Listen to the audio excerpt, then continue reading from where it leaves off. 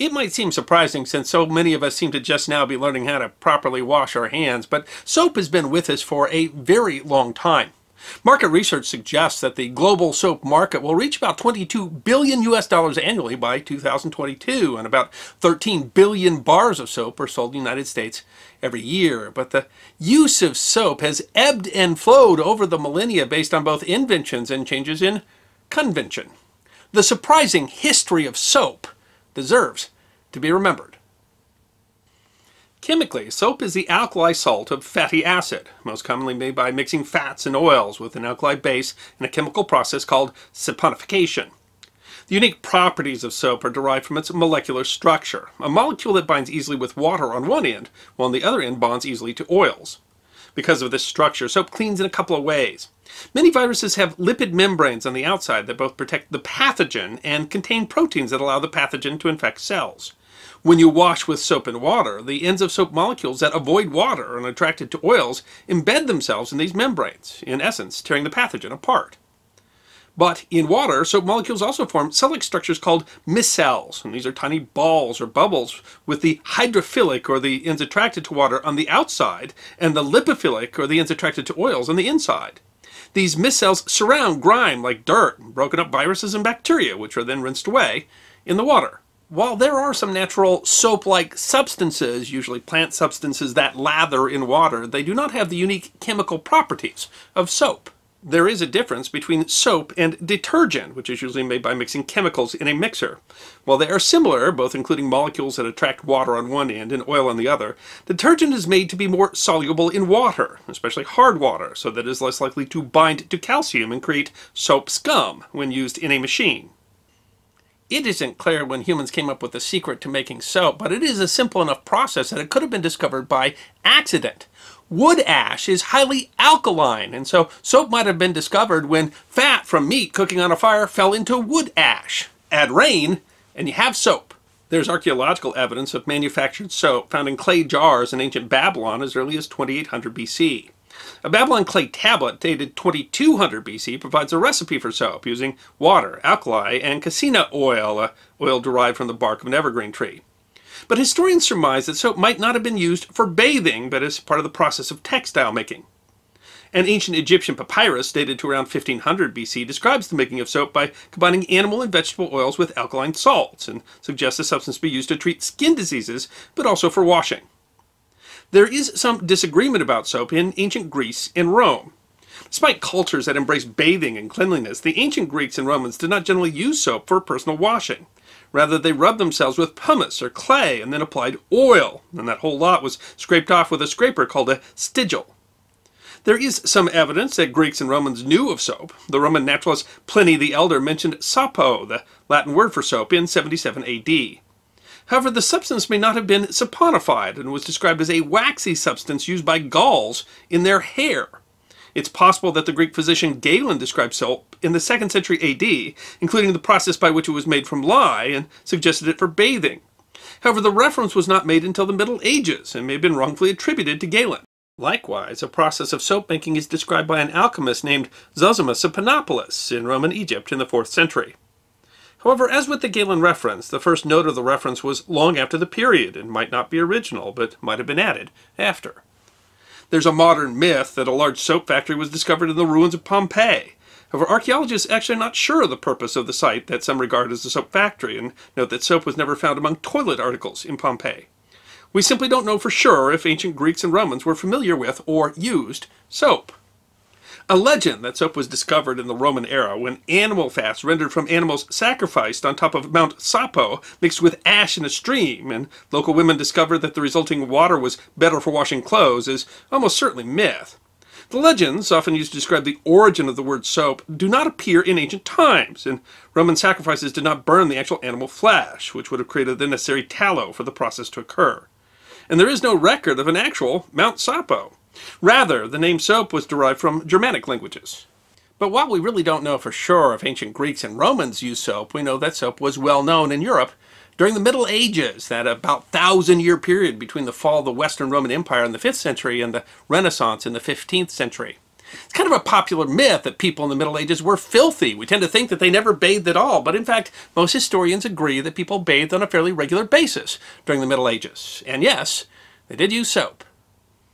Books of secrets were compilations of recipes and medicinal formulas, and while they were not commonly produced until the 16th century, they include many recipes for the making of soap in the home. Those recipes were apparently handed down folk recipes using ingredients, usually made from tallow, rendered animal fats, that a 5th century peasant would have been able to readily access. That is to say, even peasants of the Middle Ages probably made soap in their own homes and likely bathed with it on a regular basis, although soap would have been relatively soft, dark in color, and without the pleasant smell of perfumed soaps. By the end of the 6th century, there was a recorded guild of soap makers in Naples, and an administrative work in the time of Charlemagne includes soap as an item to be tallied by royal stewards. The wealthy might have been able to bathe in their own home, but many people would have bathed in public bathhouses or natural streams. Cleanliness was supported by the Catholic Church, which built public bathhouses near religious and pilgrimage sites. However, public bathhouses could also be places of prostitution, and bathing could be seen as an indulgence, so there were sometimes strictures by the church authorities regarding excessive bathing. Bathing may have varied by region and season, but bathe they did. At the same time, soap production flourished in the Middle East during the time called the Islamic Golden Age. Unlike European recipes, soap production in the Middle East was often done using vegetable fats, especially olive oil, scents such as laurel oil, and salt, which helped separate out glycerin, making the soap harder than European soap recipes. Soap was produced industrially and might have been brought back, along with bathing traditions, by crusaders. Such soap-making recipes were carried back to Europe in the high to late Middle Ages and became the basis of soap manufacturing for traditional olive oil soaps like Castile soap and Marseille soap, which are still produced today. But the imperative for bathing declined somewhat in the late Middle Ages. Part of this had to do with attitudes about public bathing in the age of the Reformation, but it also represented changes in social norms.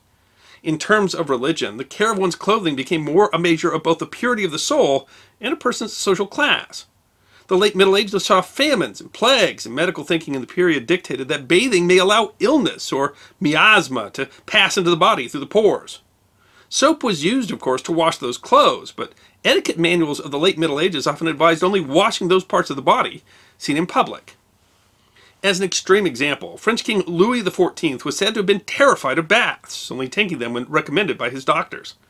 There's a long-standing belief that he only took 3 baths his entire life, a claim that is likely an exaggeration, but a Russian ambassador once remarked that the Sun King stunk like a wild animal.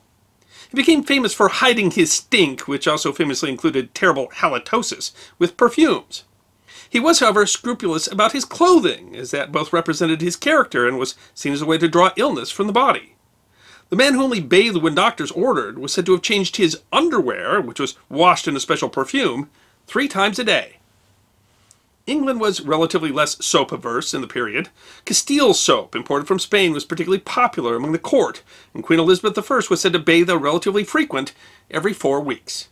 Soap, however, created a controversy in England when the cash-strapped Carolinian King Charles I raised money during the period of so-called personal rule by selling a patent for the making of soap. Charles, who married a Roman Catholic, Henrietta Maria of France, was already seen as being too Catholic by English Protestant groups. The royal patent for soap went to a company, overseen by Richard Weston, the first Earl of Portland and the Chancellor of the Exchequer, that had Catholics on its governing board. Anti-Catholics were appalled and labeled the soap popish soap. The soap was not only said to damage both linen and washwomen's hands, but was also alleged to have scarred the soul.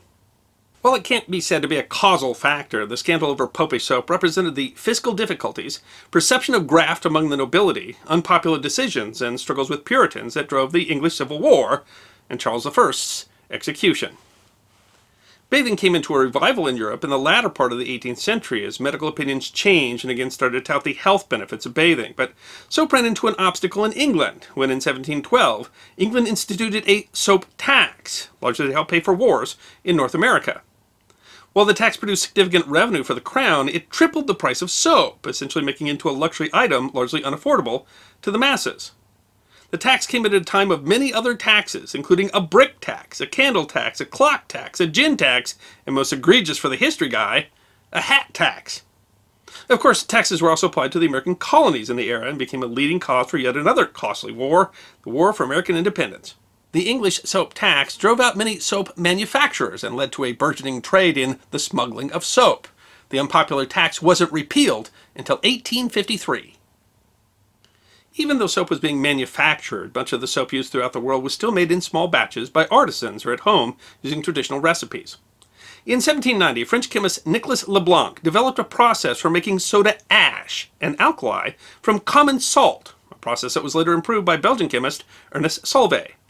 This allowed the larger manufacturing of soap, which by the 1850s was one of the fastest growing industries in the United States. Soap became a product driven by the advent both of the Industrial Revolution and some of the first mass marketing campaigns. The work of Florence Nightingale in hospitals during the Crimean War demonstrated the importance of hygiene, including washing hands with soap to prevent infection, even before germ theory was widely accepted. Hand washing became a vital tool in controlling outbreaks like cholera, which depended upon the fecal-oral route transmission. During the U.S. Civil War, the United States Sanitary Commission utilized Nightingale's ideas and demonstrated that washing with soap could reduce military mortality. That war helped to build the empire of two brothers-in-law, William Proctor and James Gamble, whose contract to provide soap to the Union helped to expand their business. When Union soldiers went home, they brought back Procter & Gamble products with them and made the company a household name. Procter & Gamble is now one of the world's leading producers of personal care and hygiene products. Procter & Gamble eventually refined soap manufacturing using continuous processing that eliminated the need for the fats to be boiled together, speeding the process of soap making. The growing use of indoor plumbing helped to drive the market and make soap ubiquitous. A shortage of animal oils during the First World War led German scientists to seek an industrial alternative, and that led to the development of artificially produced saturated fatty alcohol. And that could be turned into a soap-like substance, but one that was more soluble in water, especially hard water. It was the advent of detergents. Many of the things that we call soap today are actually detergents, although most bar soap is still actually soap. Some of this is detergent also, and according to FDA rules, it can't be sold as soap. Instead, it will be sold under a title of something like Body Bar. Soap has been with us for millennia, but for much of that period it was used sparingly, essentially a luxury item, and the widespread use of soaps that we enjoy today is a relatively recent phenomenon. And if you're one of the millions who is just now learning how to properly wash your hands while singing the song Happy Birthday to You twice, don't be too hard on yourself. The development of guidelines for washing your hands is a very new phenomenon. It wasn't until foodborne illness outbreaks in the 1980s that the United States Centers for Disease Control created the world's first National Hand Hygiene Guidelines.